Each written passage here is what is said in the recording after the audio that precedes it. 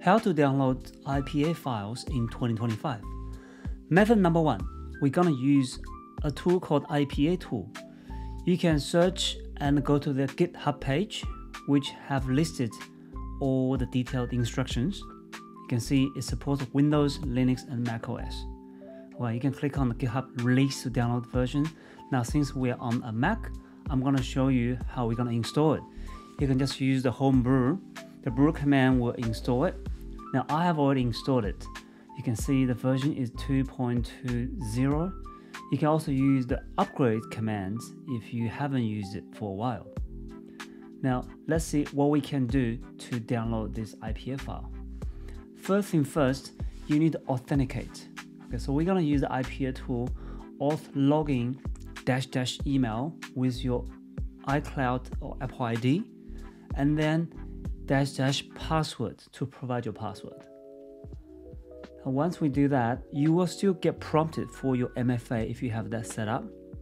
It's just all happening within these terminals. Now let's do IPATool. Let's first search the app bundle ID, because for us to be able to download it, we need to use the bundle ID. So when we do a search, for example, we're looking for a workday, and you just type IPATool search workday, and it will give you any app with that name. Now, once we know the workday bundle ID, which is the first one, we're gonna use the -B to indicate it's a bundle ID, and we're gonna download it. Now, if you haven't purchased the app previously, you can also use the -- purchase flag to purchase the app. So let's do IPATool, download. We go -B with the bundle ID, and then we'll do purchase. Now, even I've already purchased it, but even you already purchased it, it's not gonna break it. So we just put -- purchase here. -O means where you want to output the file. Now, if you don't provide a directory, it will just download the file under your home folder. Okay, looks like we have finished the download, but we have received an error, something to do with the zip. So let's see. Okay, we can see the IPA file has been downloaded. Then there is additional temp file being created, and I think it tried to zip the file and had an error. Never mind, let's just manually change this IPA file to ZIP, and let's unzip it to see what's inside. So you double click it and create a folder. Let's open that folder.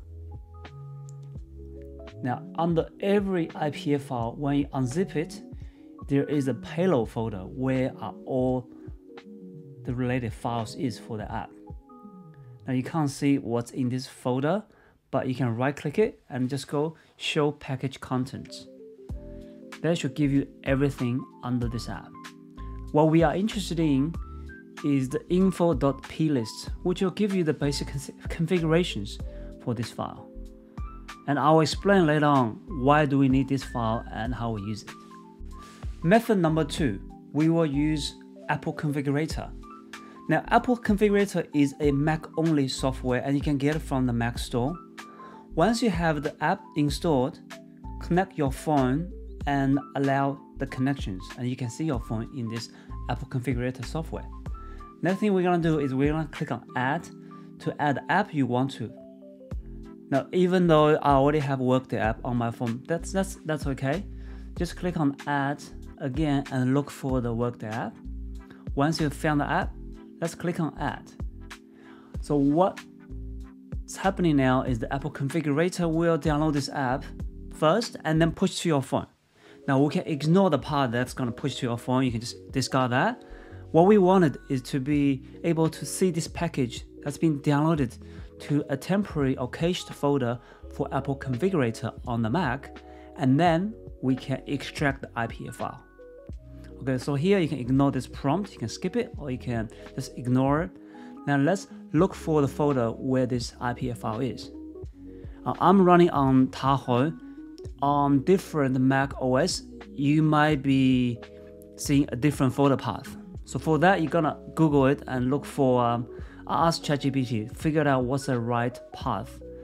Now I'm gonna post my path for the Tahoe in our description, but this is the path. All right, so we're gonna go to this path and open it up and see whether we can find these cached IPA files.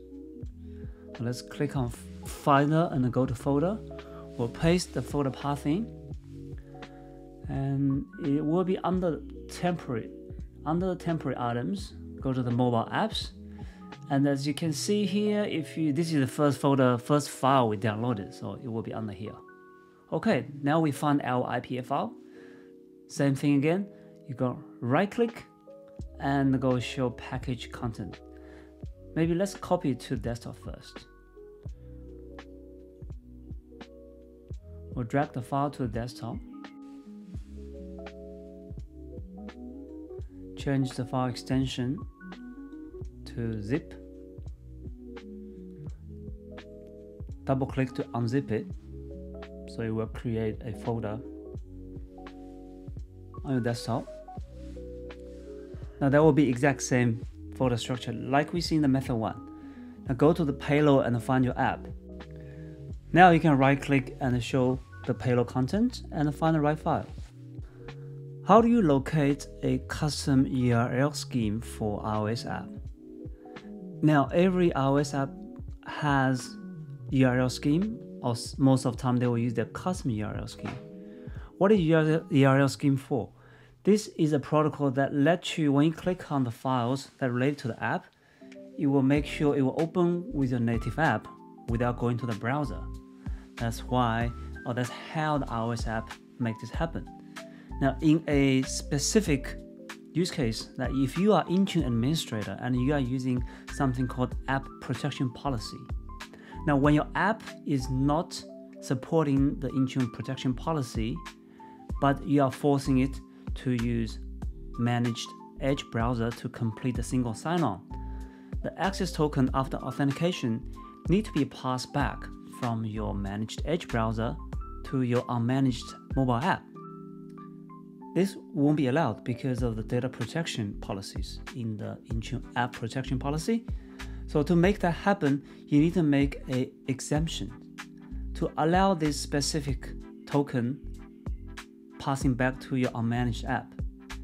And this is something we called data exemption under the app protection policy. To use that, you need to find the URL scheme. So let's right click onto this info. We'll open in the VS Code, we can see that clearly. Now let's search URL scheme. Will be somewhere here. So remember we said in the app protection policy for Android, we use bundle IDs, but for iOS, we need to use this URL scheme. As you can see, it can be anything. For Workday, it is called Workday plus HTTPS.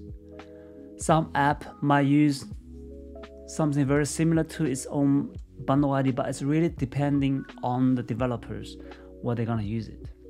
And this is the very setting you will use in the app protection policy when you want to make exemptions.